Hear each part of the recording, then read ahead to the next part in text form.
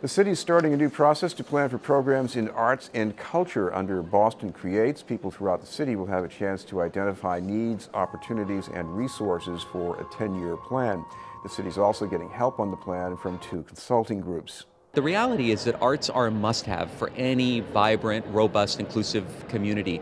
The fact is that we need the power of creativity and the ability for people to express themselves in a whole variety of ways, and we also need to take a very expansive view of how we define the arts. When you don't invest in arts and culture, it really affects educational opportunities, it affects decisions for corporate headquarters, it affects tourism infrastructure. It's got ripple effects all throughout. This is a chance for all the different partners in the city, in the arts, to work together and to come up with a citywide plan. That's very exciting. The first town hall meeting for Boston Creates will take place June 2nd. If you'd like to learn more about the planning or help as a volunteer, you can go online to bostoncreates.org.